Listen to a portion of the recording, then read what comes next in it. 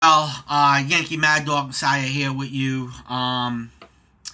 So it's been a while since I've talked some wrestling, and obviously, you know why, just diving into the other sports that I like to get into, football seasons coming up, thank God. We have a lot of soccer, a lot of breaking news. So I wanted to dive into some wrestling because we're going into a time where there's going to be a lot of wrestling shows going into the new week. You got All In. That's going to be happening. You got Payback.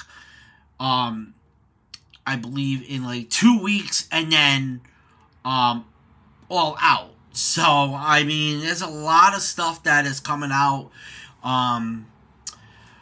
With wrestling wise, and we're gonna focus more on that next week. But nevertheless, if you woke up this morning to some breaking news, wow, we got hit with a bombshell. So this morning, it was reported that Cash Wheeler was arrested.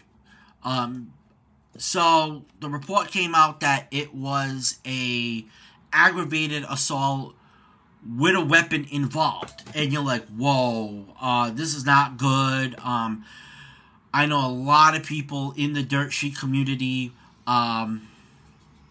was into this. Now, this is what happened.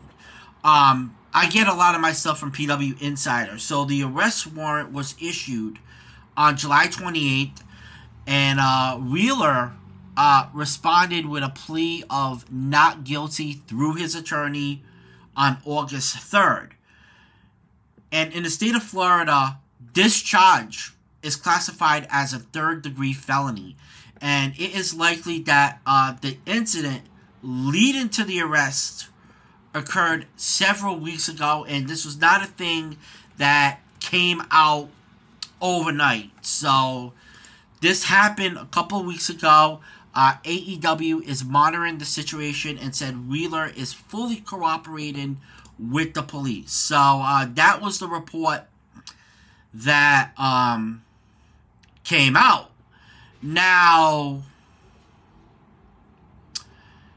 other stuff that has been coming out in the last few hours. So he did plead not guilty. There is a video that's out there of the arraignment. I'm not going to play it here, obviously, because I do not want to get hit with copyrights. So, PW Insider also reported that Cash Wheeler was not asked to surrender his passport by the Circuit Court of Orange County. There are currently no restrictions on Wheeler traveling internationally, so he will be at All In. And another thing that has been coming out, so the reason for this gun incident is that someone in a road rage incident came out to assault him, and Cash Wheeler flashed his gun to scare the individual away. And this is very tough here, people, because in Florida, and you know this from what happened with the Trayvon Martin case, and this is the most famous one here. There's a law in Florida called Stand Your Ground. And now his home address has been leaked by fans. I mean, oh my God. I mean, this is just bad. But the stand your ground, meaning he can use the weapon in self-defense. So, and he has no prior criminal history. So, the two big questions that I have to get into is, was AEW aware of the incident? And then, of course, we just talked about the other one, where he could travel to All in London. So we will be continuing to look at the story as it becomes available, but man, this is not. I mean, we'll see what happens. You know how I am. Innocent until proven guilty in a court of law, and that's where we are in this situation here. But overall, it's not a good look for AEW. I am going to say that right now. I mean, AEW, what a summer they've been having. I mean, the injuries, and really the big topic of discussion, the politics. So, the politics is back in AEW, and this is where my main focus on today's video is, and I teased this yesterday. So, I'm going to get into it. So, if you don't know what has happened lately, this all stemmed from last week, where it looked like, I'm not going to say looked like, CM Punk went into business to himself yet again. And, you know, he mentioned Hangman Page, and throughout the whole week, there's been a lot of stories of CM Punk banning people from backstage. There was talks that he banned Dolph Ziggler's brother. They had an altercation. Christopher Daniels was told to leave. There was another incident where between him and Jack Perry, Jungle Boy Jack Perry. So, and people are saying, should he have that power in AEW? Now, the only person who should have the right to decide who belongs on Collision is Tony Khan. Is no one else. And in my opinion, and I gotta shout out everybody in the wrestling community that has been doing videos about this. JD has done a video. I mean, so many wrestling podcasters in this community have done videos on this. And Tony Khan has to put his foot down and tell everyone that they're going to do what they're told because, hey, he's the guy running the ship. He's the boss. And the one paying them extravagant salaries to work for him. The end. And I get trying to make Punk and the Elite happy, but based on what you're seeing, no matter where you sit on the issue between CM Punk and the Elite, there's no world where there's a gossip over Ryan Nemeth. That's the individual that we're talking about, Dolph Ziggler's brother. And Ryan Nemeth isn't a full-time wrestler with the company, according to what I've been researching. And it should be anywhere near the most talked about conversation in the world, because you're going into a show right now, Wembley Stadium, okay? And now you're bringing back this drama all over again. And as long as things are allowed to remain fragmented, though, that's what's going to happen.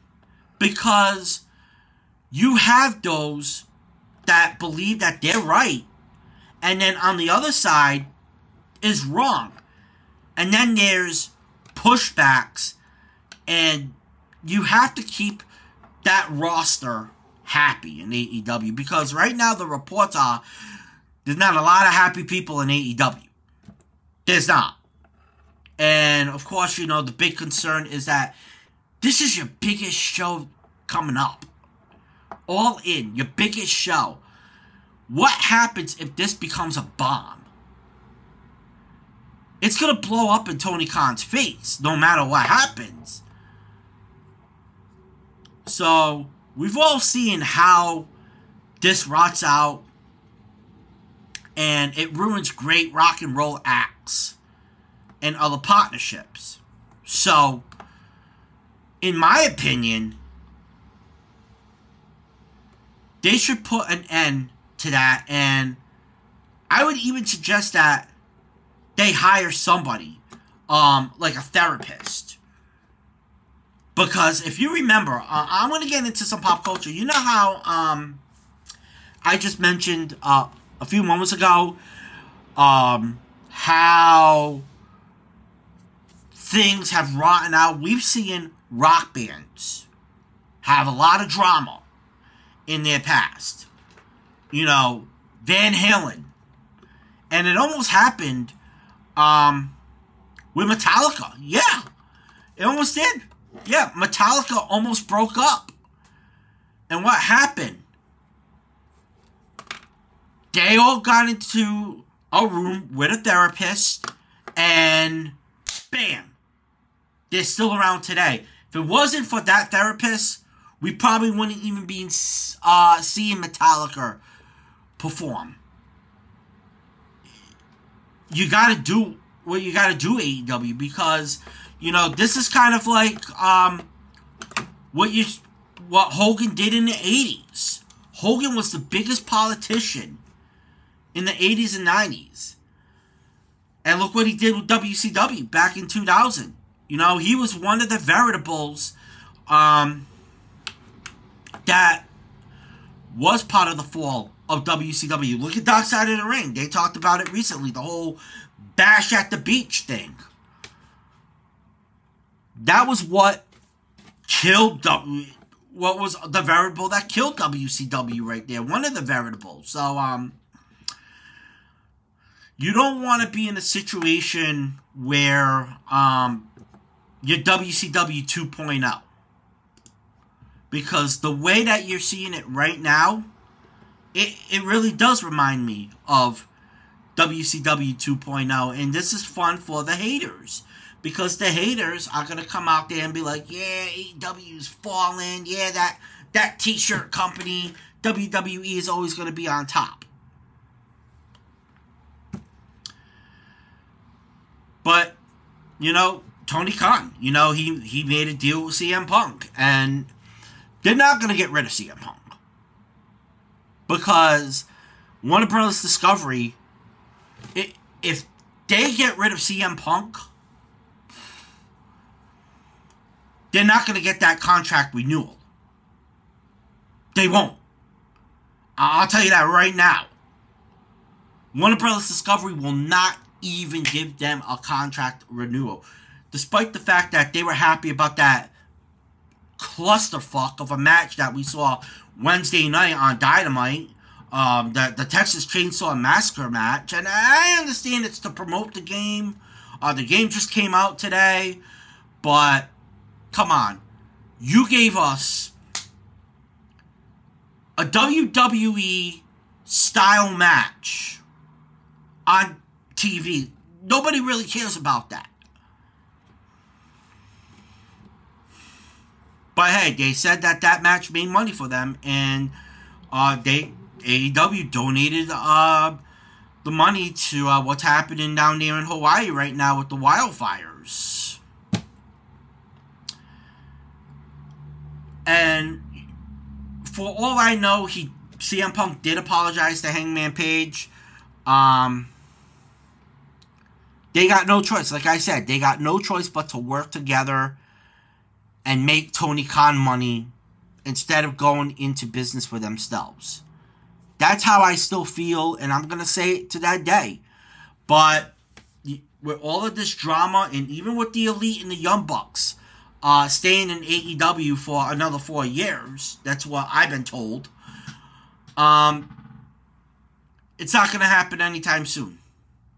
It'll probably never happen. So, man, AEW, there's a lot of shit going on in that company. And right around the time of your biggest pay-per-view, as I mentioned, you had this arrest news that came out today. You got this politics story coming out. It's been a whole week about talking about politics in AEW and the injuries. You know, Jamie Hayter, Pac, Bryan Danielson. Those could have been your 3 big sellers for that all-in pay-per-view. But, hey, I understand. Injuries do happen. Yeah, I get that. But we'll see what happens as we go into the new week.